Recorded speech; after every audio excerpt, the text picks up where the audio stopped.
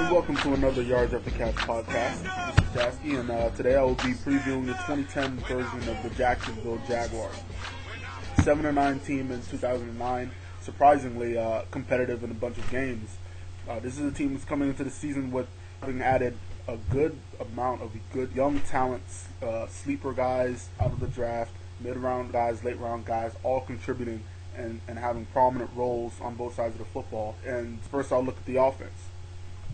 The running game, still one of the best in the league, led by Maurice Jones-Drew.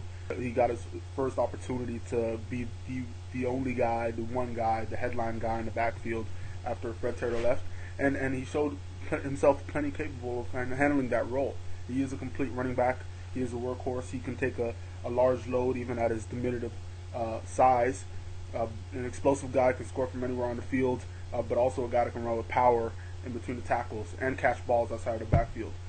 But he has a deep stable of. They've managed to make this backfield pretty deep between Rashad Jennings, a late round guy last year I thought was a complete steal, and I think they got another steal this year in Deji Karam out of Southern Illinois. And Deji Karam is in the mold of Maurice Jones-Drew, small, compact, but fast, quick, elusive, powerful. And Rashad Jennings, I think, is big, fast, and has good hands, and I think he could compete for starting jobs across the league in other places down the line. But I think they have a balanced and stable backfield, and I think their offensive line did a fair job run blocking, especially even though they had two rookies starting at the tackle spots, and Brad Meester had a horrible year at center. Eugene Monroe, Evan Britton did a solid job in the run game, particularly Eugene Monroe. And the guard spots, Vince Manuai was fine. He was recovering from his ACL injury in 08, from 08, and I think at the other guard spot we might see Uche Nwaneri. This is the right guard spot. We might see Keenan Forney. They also signed Justin Smiley in the offseason, so I think they'll get some good competition to try and improve that interior group, and maybe Uche Nwaneri might be the long-term option at center. So we'll see how that competition and the interior improves. But in a passing game, I think this was a passing game that was largely hobbled by inexperience at the receiver position and poor pass protection. I think Eugene Monroe and Evan Britton had they were rookies, so I don't know what you expect, but they did not have very good years at all. David Garrard took 42 sacks, and the passing game was largely inconsistent as a result. But one good thing that we saw was the emergence of Mike Sims-Walker at the receiver position. He's a big guy. I think he's more like a poor man's Andre Johnson with his size, his ball skills, his smoothness. I think is the one word I could call him is smooth. And he's good after the catch as well.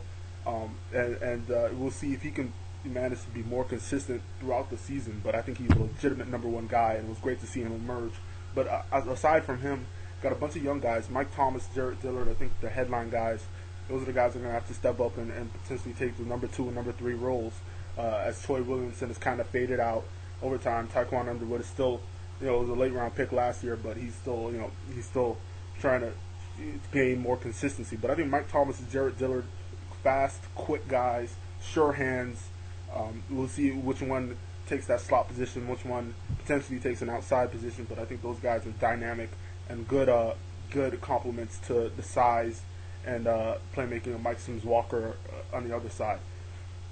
Tight end spot, I think they've done a good job of last year they drafted Zach Miller as a more speedier complement to Mercedes Lewis, but I think Mercedes Lewis is a legitimate number 1 tight end, great blocker, very underrated blocker, but also a very good receiver as well.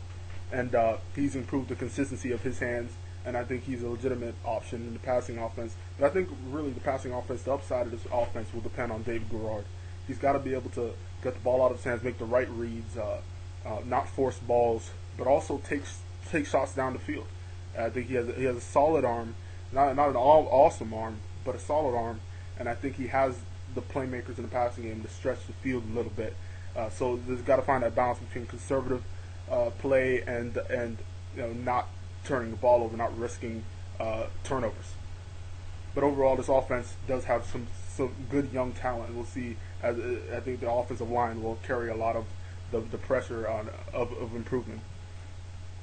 On defense, this is a defense that it was poor, a lot of young players, but a lot of disappointing play out of a few guys. On the defensive line, John Henderson is no longer here. I thought he had a solid year, but probably time for him to move on. I think Terrence Knighton can really take on that nose tackle spot. He's a big guy. He's got to work on his conditioning a little bit right now, but I think he can really take that role. Second-year player, another steal, mid-round type steal, small school guy, Temple, last year. But along the rest of the defensive line, there's a lot of question marks. At the defensive ends, Derek Harvey has been subpar thus far. Thus far is almost a bust.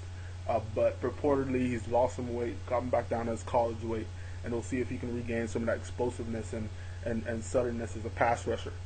Because they really want, and they signed Aaron Campman as well to contribute to the pass rush. Aaron Campman, I think, still has juice in the tank. He's recovering from a knee injury, but I think he'll be able to contribute and be productive.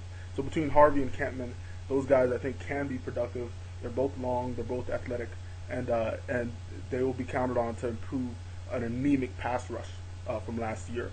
Austin Lane, Larry Hart, a couple pass rushers they drafted in the draft as well. Austin Lane is a project completely, and Larry Hart is a very undersized guy. He might be a situational guy, but I think he has some quickness and some upside as a good pass rusher. On the inside, next to Terrence Knighton, I think you'll probably see a rookie start there, Tyson Alualu. Most people thought it was a reach. I think Alualu was a very good talent as a three-technique defensive tackle. He can penetrate, he can disrupt, and I think that's what they want. They want a guy that can potentially cause an interior pass rush. They also drafted DeAnthony Smith as another guy in the mold of Tyson Alualu. Not a huge guy, but a guy that plays a good pad level, good strength up front, but also has a quickness and a burst. This is a guy that played some defensive end in college at Louisiana Tech, and this is a guy that can provide a pass rush if he plays with the toughness and energy that he can play with. The linebacker spot is a team that saw a little bit of a makeover, let Clint Ingram go, and traded for Kirk Morrison from Oakland. Morrison will step in at middle linebacker, and they'll have Darrell Smith and Justin Durant at the outside linebacker positions. I think Darrell Smith's a good player outside linebacker, very underrated, but he's a guy that's solid in pass coverage and run defense, a big guy as well. Justin Durant has the speed and range to be a playmaker at the linebacker spot. We'll see if he can be successful again at the outside linebacker spot after a stint on the inside. And Kirk Morrison is a middle linebacker. He's not a world beater. He's not an awesome player, but he's a guy that can make tackles, be solid in run support, and has the athleticism and playmaking skills to be decent in pass coverage as well. I think it's an upgrade overall. I think the linebacking core will see an upgrade. In the secondary, at corner, Rasheem Mathis is certainly not the player he once was, but he might still have some left in the tank going into his 8th year. He will need to upgrade his play. Derek Cox did not have a great year as a rookie, but I think there is something there with his length and his strength, especially in the run support. I think he can be solid. He will need to develop and take the next step as a second-year player. In the nickel spot, I like Tyron Brackenridge. I think he can make some plays. I think he has some athleticism. I think he had a solid year last year as well. And they're trying to develop depth there at nickel. See young guys like Don Carey, but that is definitely a question mark. And at the safety spot, Reggie Nelson had a poor year last year, especially in pass coverage, something that wasn't expected given his status coming out of college. But he'll need to improve his play unless Anthony Smith will get some more snaps there. And Sean Considine and Gerald Alexander should compete for the strong safety spot. Gerald Alexander probably has a step above him, but certainly the safety position for the Jaguars is not a strength and definitely will need to be addressed in the offseason. But overall, this defense has some young players, guys like Derek Cox, guys like Derek Harvey, guys that can step up, guys like Tyson Alualu need to also step in and be productive. But if this group is productive overall and plays to their skills, I think this defense can become one of the middle of the pack to above average defenses in the league as soon as this year. But a lot of question marks, definitely some poor positions on both sides of the field, but a lot of young talent, and this team has done a good job assembling that. Overall, I think this Jaguars team is a team that probably won't compete for a playoff spot, but certainly in the next year or two can definitely do that.